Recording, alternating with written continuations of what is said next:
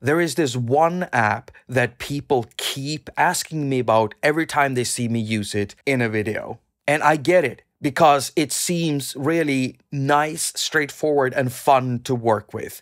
This is an app that was taken off the App Store back when Apple stopped supporting 32-bit apps and went over to 64-bit apps. You see, at that switch, if developers did not treat their older apps with an upgrade, well, the app would be taken off the App Store. So there were a slew of apps that got deleted, obliterated, buried in the app graveyard. And Almond Break Generator was one of them.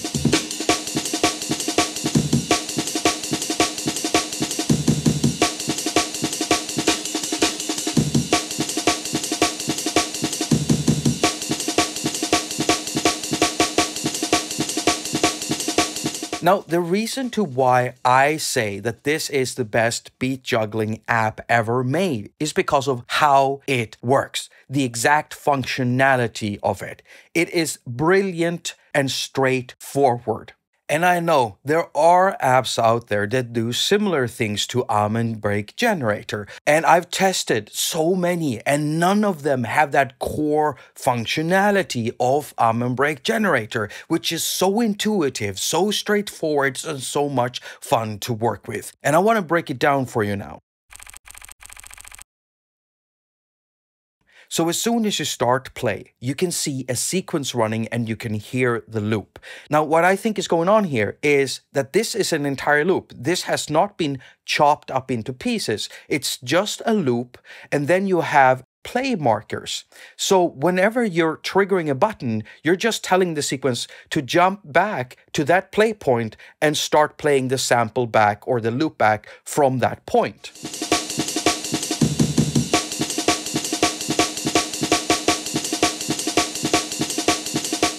So it's just a loop with 16 play markers that you can trigger quantized to the beats. It doesn't get more simple than that. It makes for the best beat juggling experience that I've ever had in an app. Now, if we press here, then we have 8 different loops we can switch between. And those are the loops that you had. And here is also where you change your tempo. And when you're changing the tempo, you're pitching the entire loop up. And when you're changing it down, you're pitching the entire loop down. So there is no time stretching or anything like that.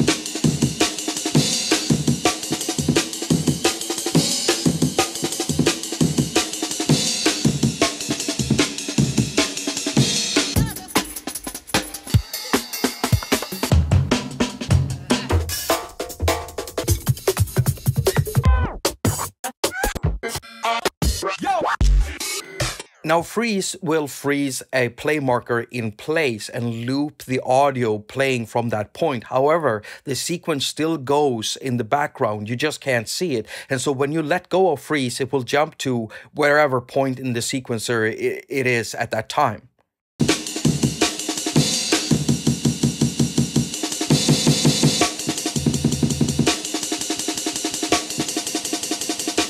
Now, reverse will just reverse the sample. So basically it plays the loop backwards, but not the sequence itself. The sequence still keeps going forward.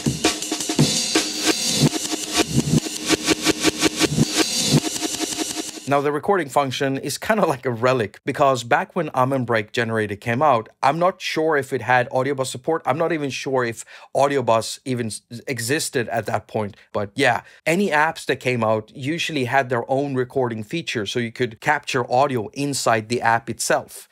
Now, the button marked RMX stands for remix, and when you switch it on, it works like a randomizer for the play points.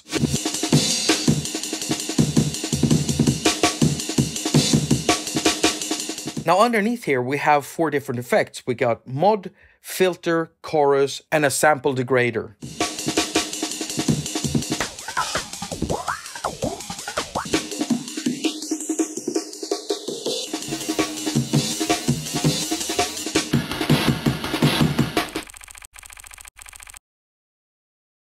Alright, so there are some proper drawbacks inside Almond Break Generator that would need some upgrading and, some modern functionalities. Number one, I mean, AUV3 is something people are gonna yell about so that we can use the app with anything else. Number two, some sort of syncing abilities so that we can sync this thing through Ableton Link, sync it to hosts and stuff like that, of course.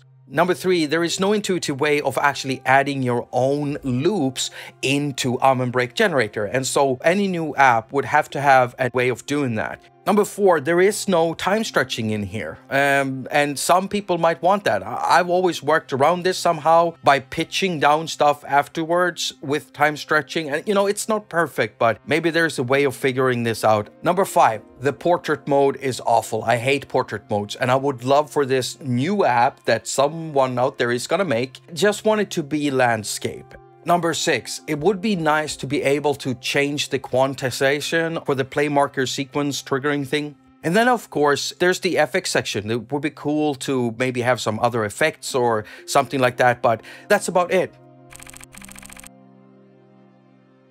In the end, what I really want is that core functionality, and I need it not to be messed with. I mean, it can be improved and expanded upon, but I don't want it to be messed with. I really love the way it works right now.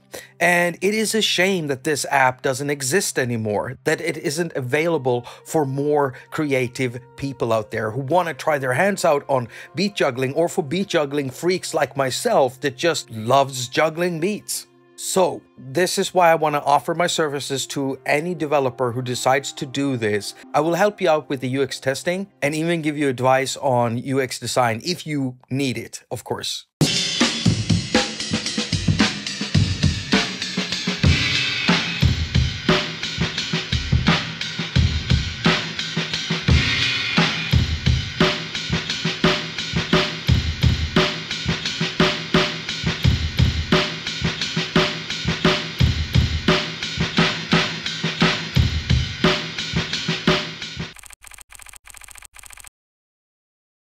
Now, if there are beat makers watching this, you might be thinking to yourself, bruh, why doesn't he just chop it up in a sampler? Let's grab Koala Sampler, load up Almond Break on all of the pads, set them all to one-shot mode, and make sure that all of them are also in the same choke group so that they mute each other when you play them. Now, you only need to set up the start point, and you don't really need to touch the end points because you want the rest of the sample playing, because you can't use a looping mode, because if you put a pad into a looping mode, you're losing the one-shot mode. Now, once you've done this, you can beat juggle.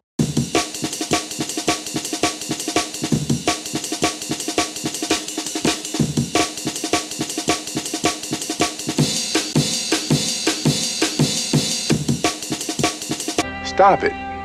Get some help. Now, if you thought that sounded whack, it's because it is whack. I can't play that well, and so my playing is not going to be perfect. And some would say, well, you can always practice and get perfect. Yeah, I know. I just won't. This is why I like Almond Break Generator, because it quantizes my playing. And so if I play well enough, it will still sound really good. Now, another reason to why I won't do this in a sampler or sample player is because it takes longer to set this up than it would do in something like an Almond Break Generator-like app. The problem is that after you do all of that work, you still don't have that same Almond Break Generator functionality. You don't have the quantization, and if you want to pitch your stuff up, you have to go and individually pitch all of the samples up or down if you want that. And throughout history of mankind, inconveniences has completely killed products and or ways of doing things. I mean, inconvenience is what made me sell my most favorite hardware synthesizer. And I'm no stranger to basing my decisions upon inconveniences, right? So if there is a better way of doing things, meaning maybe faster or more direct, then I'd do that. Now, there's one more reason why I'm not chopping this up in a sampler or sample player. When you play something like this in a sampler, you're triggering samples. And so if you stop, the music stops completely. And that doesn't happen in Almond Break Generator because it still treats the session as a loop. So what can you do? Well, you can always, if you do have access to a sequencer inside your sample player or sampler, then you can write up a little sequence and have it play that way. The problem here is though that you are now playing a sequence, and so whenever you try to trigger samples over it, you're not telling a play marker to jump back to a point in time and play back from there, and you're only going to end up triggering double notes on top of the notes already playing. This is why we need someone to remake Almond Break Generator or a new app with the same type of functionality, because it needs to exist. It gives you a completely different type of playing mode, and it does it with a minimal setup and a minimal graphical user interface. I love it so much. Someone please bring it back. Now, if you're into beat juggling, then there is this other app that does something different, very, very different. It allows you to mix beats in a different way and trigger them in a very different way. So it's not like Almond Break Generator, but usually people will mention glitch breaks by Alex Matthew.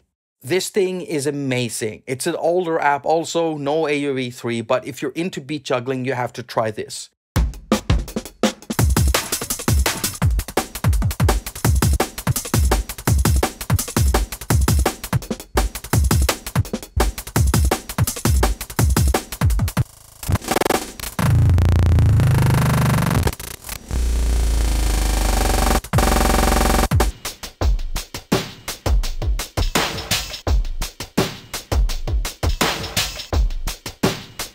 And the second app, which allows for some, not beat juggling, but playing beats in a very different way, is Beat Surfing 2. If you don't know what it is, go check out my video on Beat Surfing 2, because I think it's gonna be a very hot app in the future. I just really love this app and I really recommend it. Go check my video on it.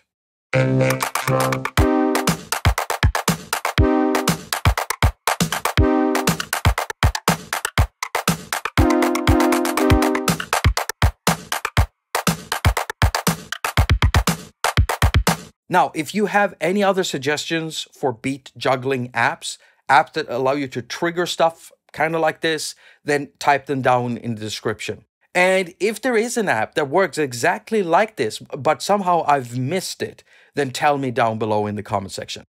If you like the work I do here on the channel, give me a thumbs up. If you don't, give me a thumbs down. But if you do, you're a poopy butthole. And if you want to support me in any other ways, then just share my videos. If you want to support me in a financial way, go check out my music first. There's some links in a pinned comment down below. And if you don't want to do that, I've got Patreon and PayPal. And if you don't want to do any of it, that's fine too. As usual, I wish you a very productive week. Now go finger all of your stuff and have a lot of fun doing it. Juggle those beats, baby.